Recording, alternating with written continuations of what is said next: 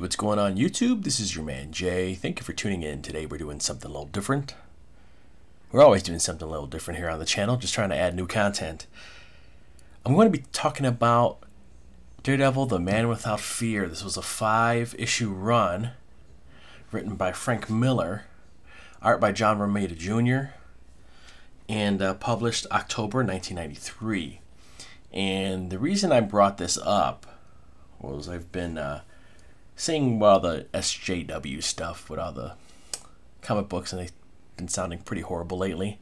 And so that inspired me to go get my old comic books. Now I probably have 5 long boxes of comic books that I was collecting as I was a kid. And I want to go back and read those just for the fact that, you know, when you're reading stuff when you're 8, 10 years old, you really don't understand it and you don't grasp it. So I wanted to go back and read that as an adult some 20-something years later and just see if I could enjoy the stories better. And one thing that I've noticed too on some of these modern books is that the art is just horrible.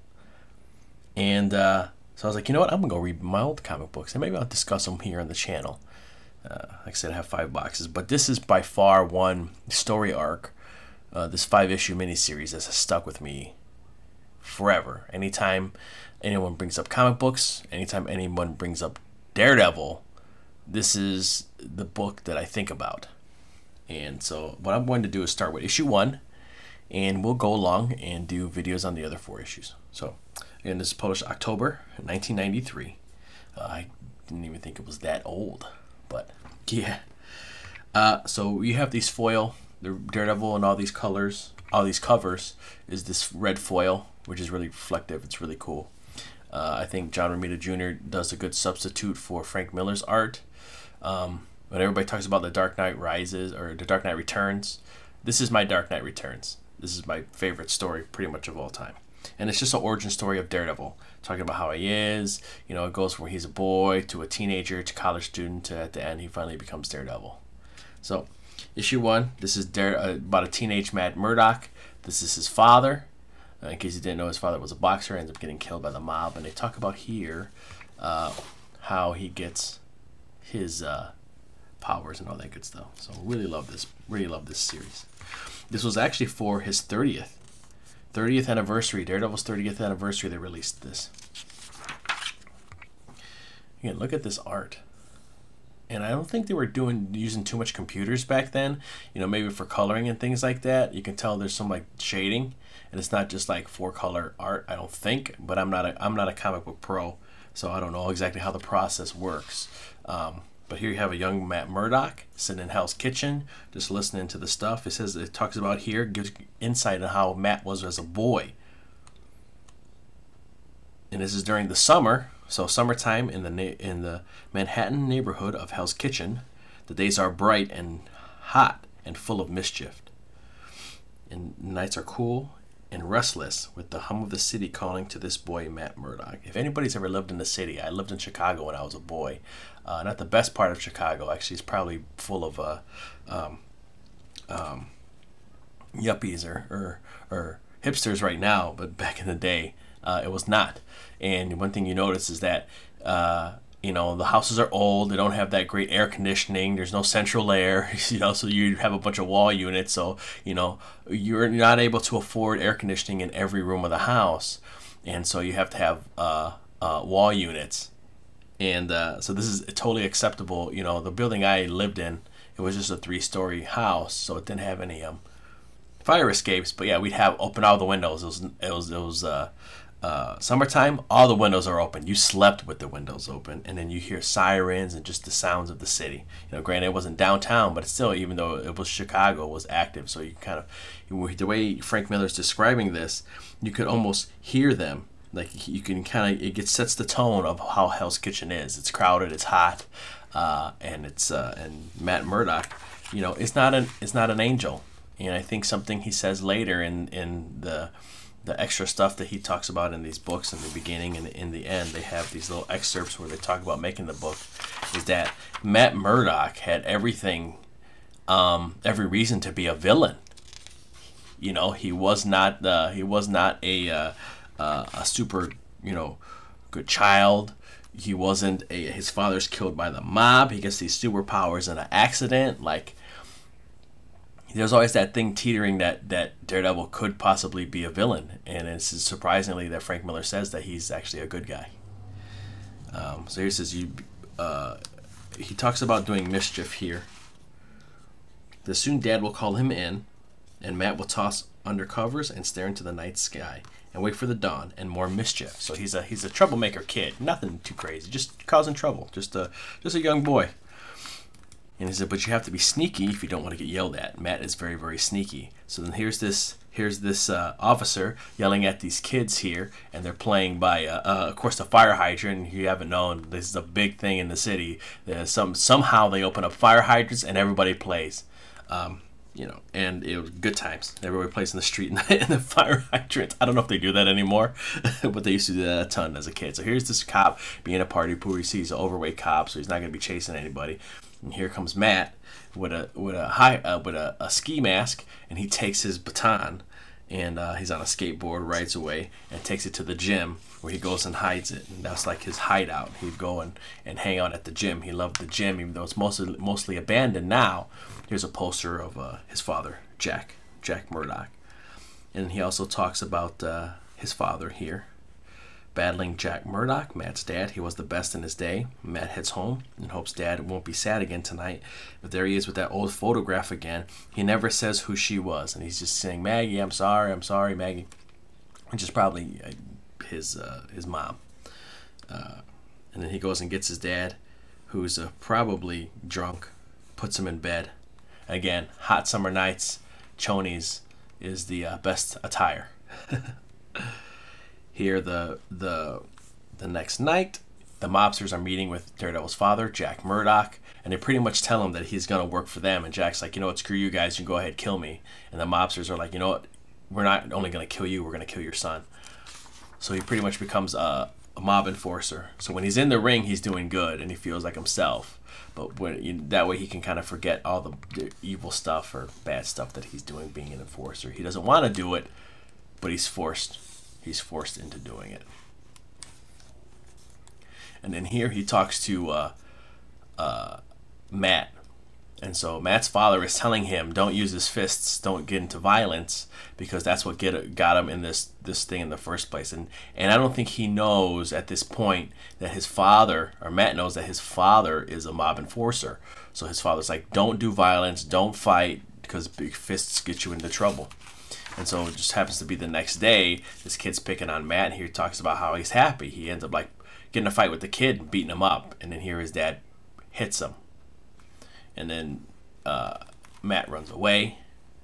And then he's just thinking to himself. He's like, and even if Dad can be wrong, then anybody can do bad things. Anybody at all. The only way to stop people from being bad is to make rules, laws. Somewhere in a long and lonely night, the boy's course is set. He will study the rules. He will study the laws. So at this moment, he decides that he's going to do something with laws. He's going to do a law. He's going to be a lawyer, because from the way the vibe they give you is that his father has never hit him. But with all the stuff that his father's been going through, being a mob enforcer, he doesn't want that for his son. He doesn't want his son to go down the same path. So he, out of anger, he hits him. But of course, here he's really his dad's crying. He feels bad, and Matt runs out. And so then from there on, he's studying. And the kids tease him, keep calling him Daredevil. That's where the name came from. All the kids call him Daredevil. And then they're beating him up, but Matt isn't fighting back because he promised not to. But he still goes to the gym. He goes to the gym and just punches the bag and just trains to let out his frustrations. He cries and punches the bag. And then the whole time here, I guess the stick starts watching him. It says, a shadow, unmoving, silent, feeling the boy's fury, and waiting for the day the boy will meet his destiny. And the irony, too, one thing I forgot here is that Matt, I don't know why this thing won't focus, Matt saves a blind man from a truck and gets the radioactive materials in his eyes, and then he becomes blind. So Matt saves a blind guy and becomes blind himself. They do some surgery on him, they're carting him in. They do a lot of good stuff here to kind of fill in holes, or like just the way they write it, or the way Frank Miller writes it, and this is just phenomenal. And this was my first exposure to Frank Miller. There was never this is my first exposure to Frank Miller. There was never, like, I didn't read The Dark Knight Returns, so this was it, and this was just amazing. So his dad comes and visits him, and then a strange stun lady visits him, most likely his mom. And then here's weeks later, his eyes are still taped up. It's like Matt listens to a pair of alley cats trading hisses 6 blocks away. He follows a loveless quarrel in a crowded restaurant, isolating the voices, not missing a word. But none of this drowns out the voices behind him.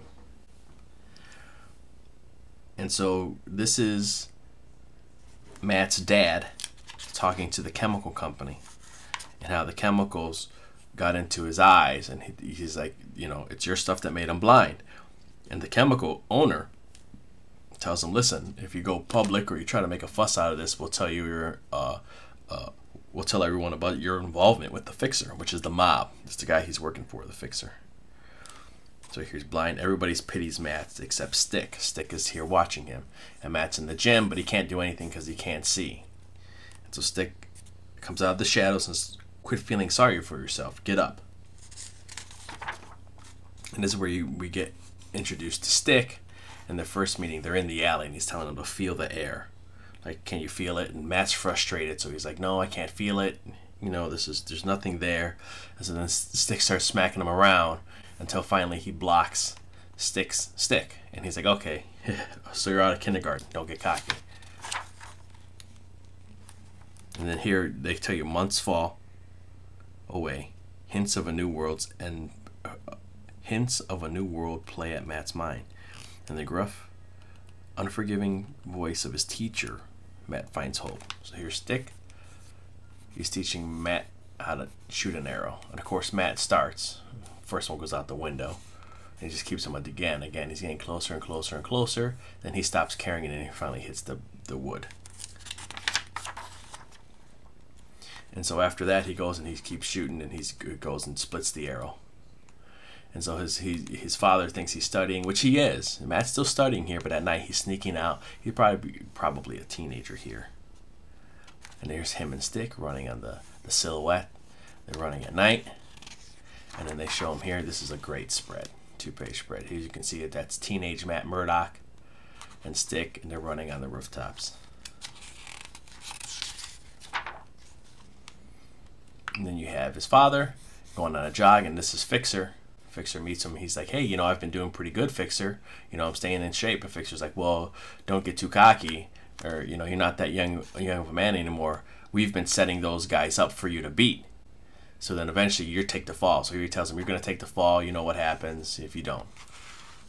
So Jack Murdock is here. He knows his son's listening on the radio. And he goes, he doesn't want to quit. He's like, my son's not going to be, you're not going to, you know, he's like, I might be a loser. This time I showed him, his dad may be a loser, but he's no quitter. And he goes and knocks this dude out, even though he's supposed to take the drop.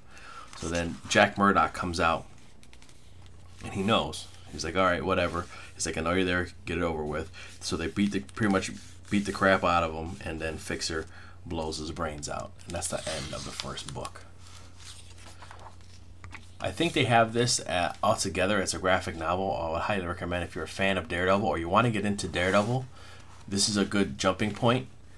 Even it's just a great story because it's a classic Daredevil origin, and it's nothing too crazy. You can follow it along, and you get a great feel for Daredevil and where he comes from and what type of person he is. And you really, this made Daredevil one of my favorite characters. Just for the fact how they tell the story, and the writing is so good. So I definitely recommend picking this. This is Daredevil, The Man Without Fear, #1. There's a 5-issue miniseries, so we'll be going through 2, 3, 4, and 5. All of them have a cool designed cover. I'm not sure how much. I don't keep up with collecting comics, so I don't know how much the single issues go for. But I know this is a graphic novel, I'd highly recommend getting that. I don't know how much that goes for either. Probably a regular price. Here's Kingpin. Then we have Elektra on 2 issues, which really gives you insight into their relationship. So it's great. Highly recommend it. Go ahead and check that out. If you like what you see, hit that thumbs up. If you want to see more, subscribe. And leave a comment below. Let us know what you think, or let me know what you think about this series. And as always, take it easy, everyone.